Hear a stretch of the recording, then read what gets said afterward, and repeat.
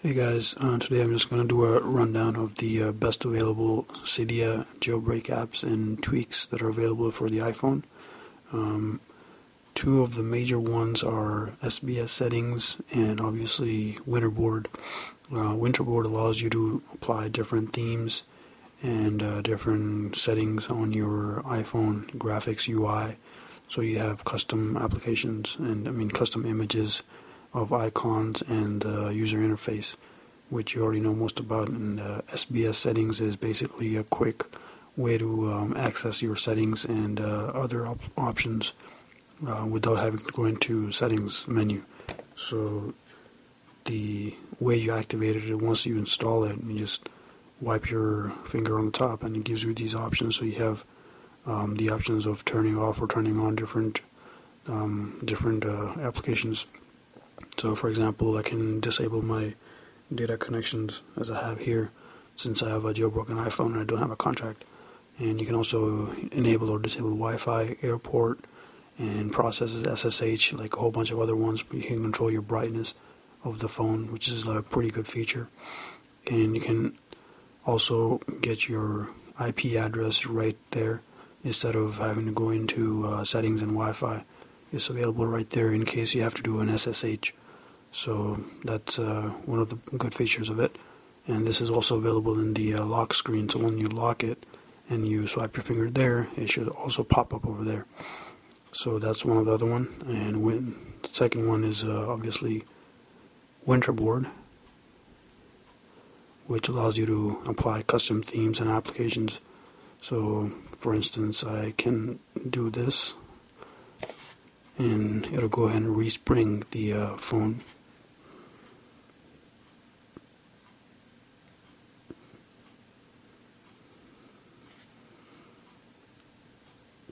So as you can see, the icons have changed and the UI is also different. So like that. A lot of them are available for free, of course, and there are a few high quality ones that you do have to pay for. This one was available for free, so I was able to get it. One of the best texting apps, actually, jailbroken texting apps, is called biteSMS, which you can download for free, but it's a trial version. You do have to pay for the license, but you can get it for free. There are other ways, but it's up to you. It's right there. So basically, what that allows you to do is it allows you to access the text messages wherever you are, whichever application that's open. The pop-up that comes in allows you to actually edit or reply the message right there without having to open the Messages app. Also, I would like to let you know that the biteSMS software is having problems with the iPhone 4 for some reason. Like I can't seem to get it to work on my iPhone 4, but it does work on 3G, 3GS, and all the other phones.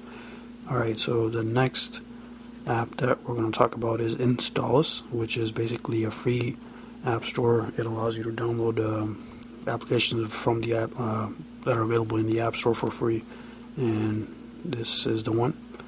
Basically, it gives you all the categories and games, entertainment, utilities, all the applications you can download for free, basically. The way you install this is you go to Cydia and you have to install an add-on. So the way in which is right here, hackulo.us. So this is the address, cydia.hackulo.us, and just install the Installous package, and it should be working for you. The next one I would like to talk about is iFile, which is basically an iPhone browser which lets you browse all the files on your iPhone as if you were using a computer. So this is very handy in case you want to store files or store images or movies on your phone.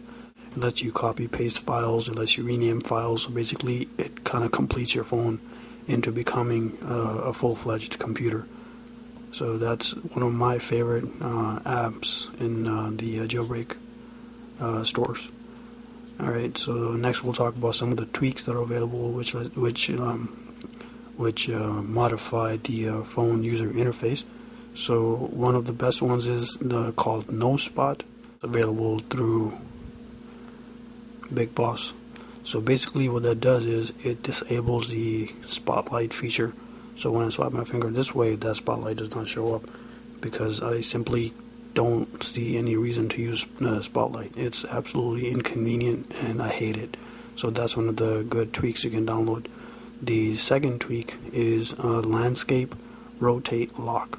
So that what basically does is the rotation lock available normally only does it portrait. However, if you're sideways, and you can now do a landscape rotate, not just the portrait rotate. So if I open up right here, it'll open up a new page, and I want to do this, and I could just click block. Now it won't turn the other way either. So this is one of the good apps in case you in case you're particular about your rotation position. The next tweak is this UI tweak that allows me to do this thing with the icons. This is called barrel. There are a couple options. If you go into settings, there is right here. So it gives you a few options or a few graphic types. So you have cube and paste slide up and down. So if I do cube inside, and you don't need to respring for it, it applies it right away. So it gives it that 3D page effect or a box effect. So if I do a cube outside, it makes it look like a cube on the outside. But and page slide down. But this is by far my favorite. This one I want to be talking about is called UnlimVideos. This application allows you to download and view movies and TV shows right from their website. The good thing about it, you can actually download them and watch them later in case you don't have a data connection or you're not on contract like I am. So this is a really good app. I suggest that you do sign up for their website, like just register for their website and make a username and password. One of the best sites available is the first one is called for iPhones. They do have the latest and greatest movies and TV shows available, so you can download them right away. And they also have other ebooks and a whole bunch of other software that you can download easily. So the next one I'd like to talk about is called OpenSSH. This is basically a file transfer application that allows you to swap files or copy files from your phone onto your computer over Wi-Fi network. And if you're using a laptop, you can actually create a network, like an ad hoc network, and connect the phone to the computer that way as well. Another app that I want to talk about is called LockInfo, which is basically a notification system on your lock screen that gives you previews to different applications right there on your lock screen. So for example, right here you can view the weather and mail and SMS message previews right on your lock screen without having to open up the app itself. It's pretty handy. Gives you a whole bunch of options. You can actually enable it on your home screen as well as the lock screen. I do recommend that you get it. It's a pretty good app. Another tweak is called DirectCloser Probe, which works in the multitasking area.